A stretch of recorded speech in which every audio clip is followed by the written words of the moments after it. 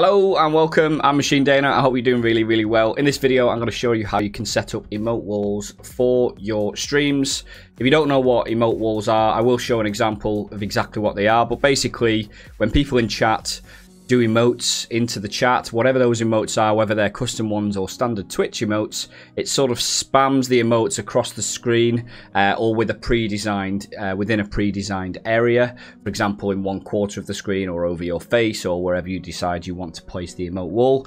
It's quite a nice thing. They then move around and bounce around the screen, so it's quite a cool little thing to encourage people to chat and to emote wall and to, do all kinds of things like that. So it's a little bit more interactive, and it just means that people in chat can then affect what is on screen. Emote wall is a widget. It's a widget from Streamlabs Online, and that widget is really easy to set up. It's essentially a browser source. Emote walls are a really good thing just to encourage people to sort of spam their own emotes and also spam certain emotes.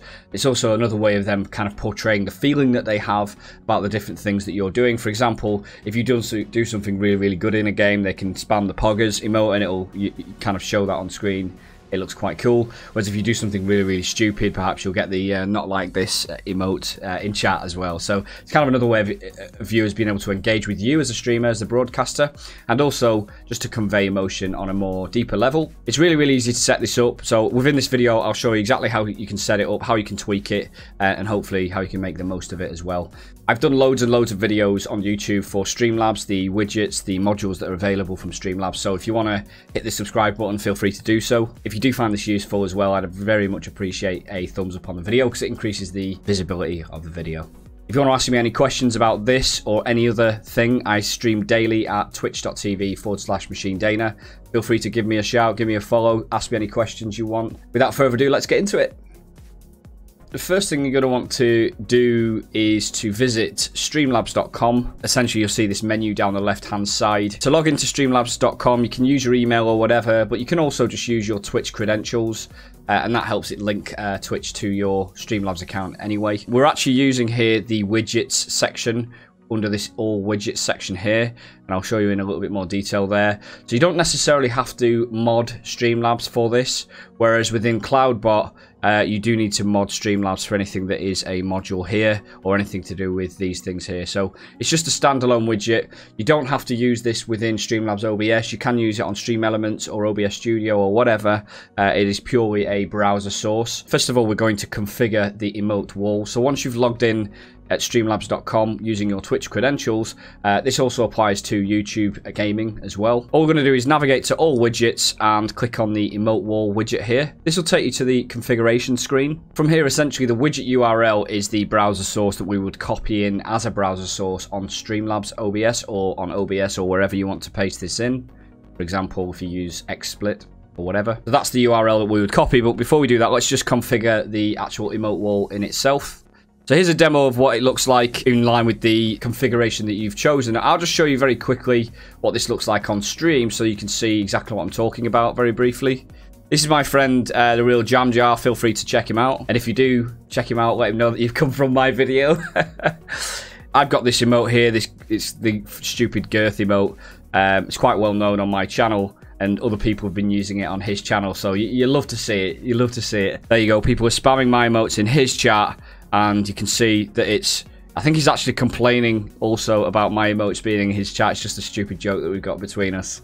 But that's exactly what it looks like. And then we've actually got some of his emotes as well, which is pretty cool. Now, he's actually sized that to be full screen, and that's why the emotes are quite big. But you can resize it to be a lot smaller on a certain section on your stream if you want to do that.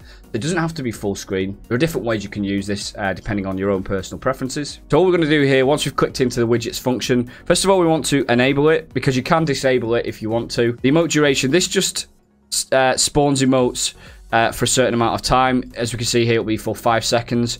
It goes all the way up to 60 seconds if we wanted to, and they would stick around for 60 seconds. It's quite a long time. I probably wouldn't recommend 60 seconds, to be quite honest. I'm just going to leave it on 5 seconds, but it's completely personal preference. You can even have it for as short as 1 second, although I would argue having it just 1 second is kind of pointless as well, to be honest.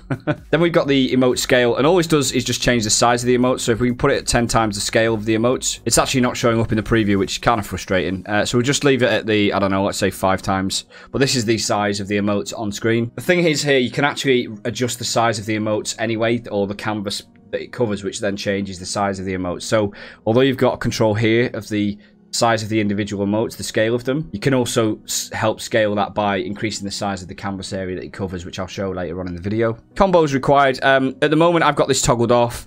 An emote will spawn each time it is seen in chat. So every single time it's seen in chat, it will spawn. Here we've got a situation where if you toggle this on, you can choose whether you want emotes only when they've been spammed a certain amount of times will they appear. If an emote is done 3 times within a 10-second period, then it will show on the emote wall. And you can go all the way up to 100 times, which is quite extreme, and as low as 2. And the settings here on the time frame, you can go within a 1-second time frame or a 60-second time frame. I'm going to go ahead and actually just disable that and say any emotes at all in chat can be displayed. And then ignore duplicates. So you can choose to have it so that if an emote is spammed numerous times in one chat, it will just show one emote on the page.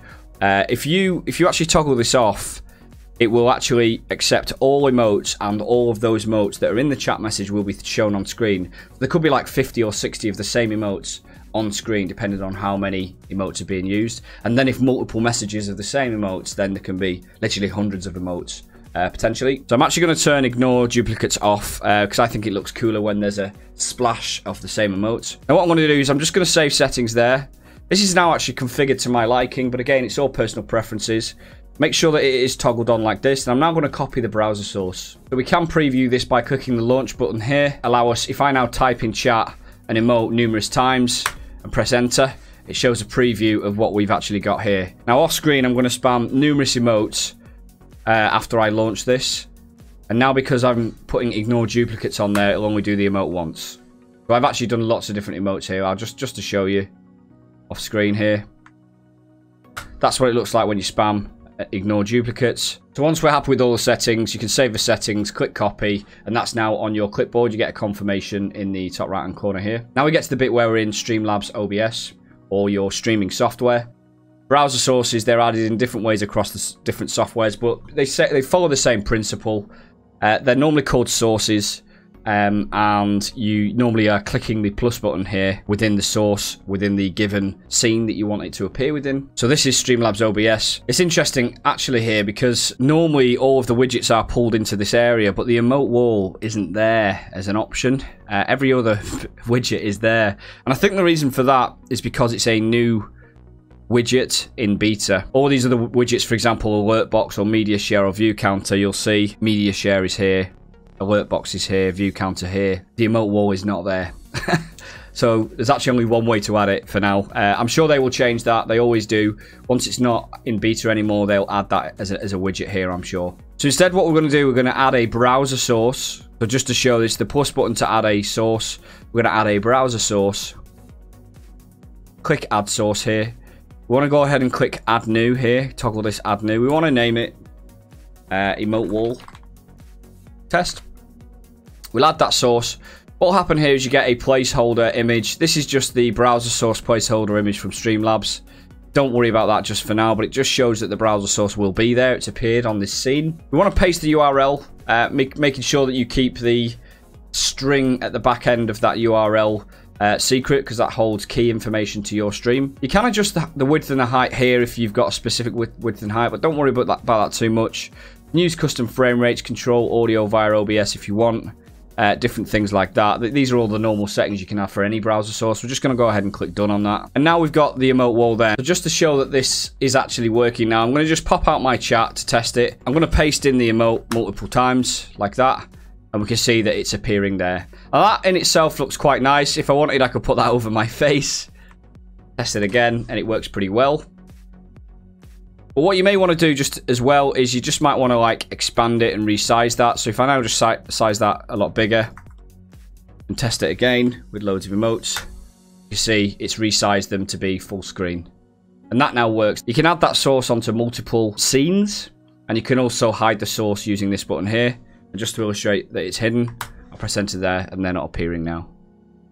And that is literally it. We've added emote wall in a matter of a couple of minutes there by configuring it, copying the widget URL, adding it as a browser source on the stream. The same process would apply for OBS, XSplit, all the different streaming softwares that you get.